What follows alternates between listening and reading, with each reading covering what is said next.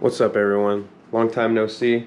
If you can tell by the name of this video, I'm about to be installing today some LowLifeProject lower control extensions or ball joint extensions, and I got some extended tie rods. Everything in the front is all loosened up so then I can get to the ball joint that's underneath the axle and everything. So I'm going to end up taking more parts off than I actually need to get to the ball joint, just so it makes it a little bit easier and to see in the video and stuff. So like I was saying, it's not necessary to take off the rotor, the brake, or anything, but it makes life a little bit easier, as you can see. So you can see the ball joints right there, so it makes it a little bit easier to get to and access, and then frees up a little bit of the weight on the suspension, because I already did loosen everything to be able to take the axle out a little bit, so then I have room to get to the ball joint. Don't judge my cuts right now. Test fitted the Acura TL Type S Brembos, so then I can make sure that they fit and everything. I still got to clean up this, and then I still got to do the other side. That will be coming soon. I'm gonna continue taking things apart.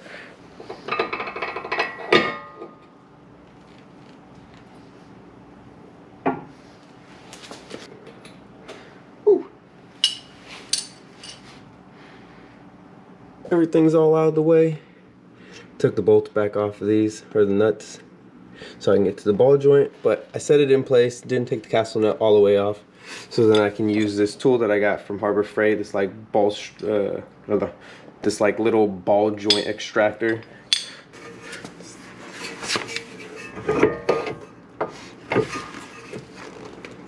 Just so it makes it easier to see.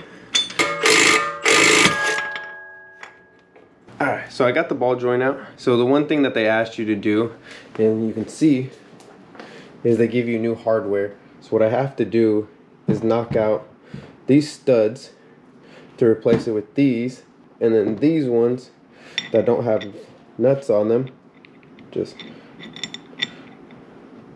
if I can put it into the hole.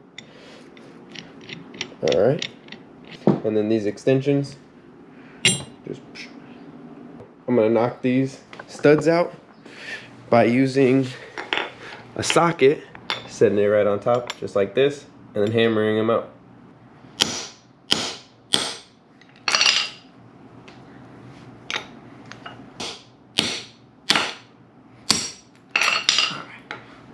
As you can see, grab some hardware.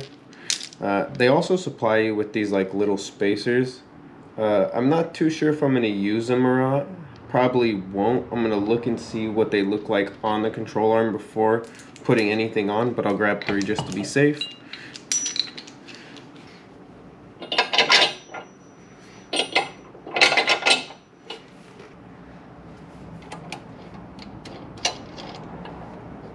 So I got it in, but it's only hand tightened for the most part, just so you can see an example of what it looks like when it's sitting in. You can see, if I grab the other plate real fast, the way that it sits on there is 3 holes go to the lower control arm. These other holes and this slotted one goes to the ball joint. And you can see replaced all the hardware and everything. Everything right now is just hand tightened, so you can kind of see the 3 different holes of adjustability. I wasn't too sure on where to put it, so I decided just to full send it, put it at the end, and see what it looks like. I might have busted my ball joint, I'm not 100% sure, but for the time being I'll keep it in, and then I can buy a new one and change it after. So granted that everything is not locked down, it's just hand tightened and kind of just pushed. It's kind of hard to tell in the front. It kind of looks the same. It's hard to tell.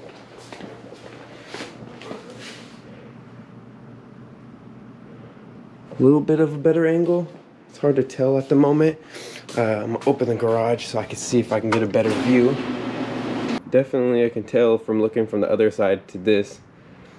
I'm gonna put the back wheel on too, just so I can see.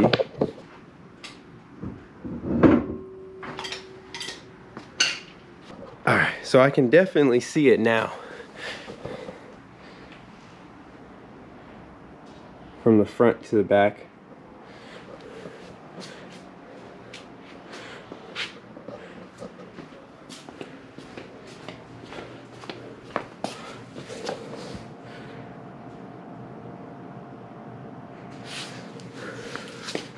little tilties and then some big tilties. So it definitely looks like the front has more.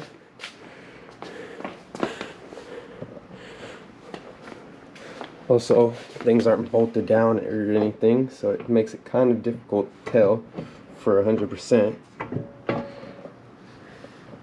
So I just took the extension back off again, and I'm gonna put these spacers back in so then I can actually move it back to the second hole or the middle hole, and then I'll be able to put this nut up or this bowl up and not have any worries, just because the tie rod, even though it was extended, I didn't have as much camber as I thought I did originally to be able to fit all the way to the last hole and be able to be perfectly fine. So I'm gonna go to the second hole so I have a little bit more of a tie rod, because I definitely don't want it on the end of these threads at all. You can see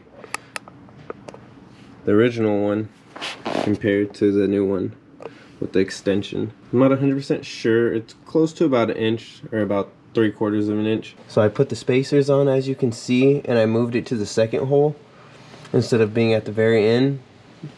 And hopefully now the tie rod will actually have enough room.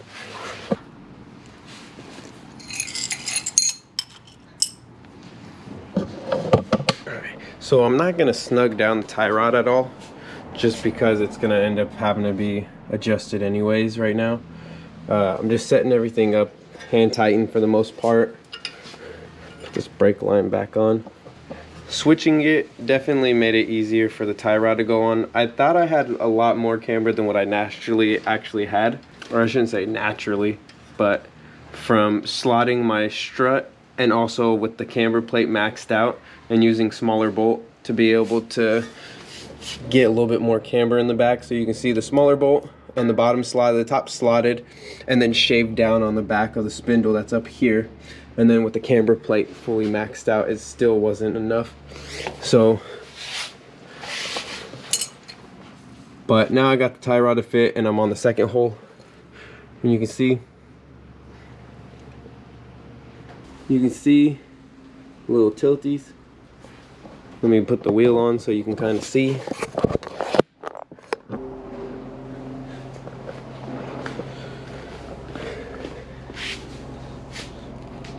I can definitely tell that there's more camber than what I had before, and you can kind of see with the back on there as well.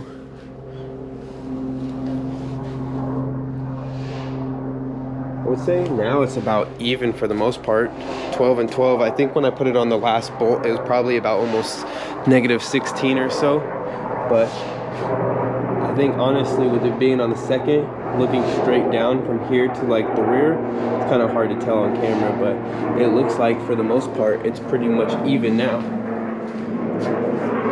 I would say 12 and 12, which is nice.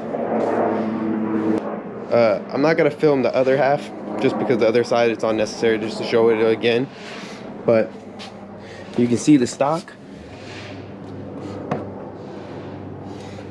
with no extension, and then to the one with it.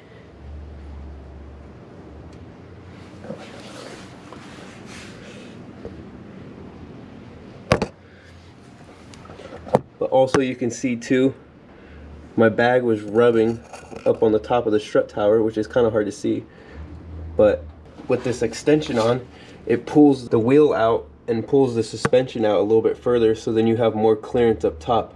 It looks like now it's pretty much matching. It's probably about 12 and 12 all the way around, which is nice, exactly what I wanted. So now I don't really have to adjust the back for camber even more.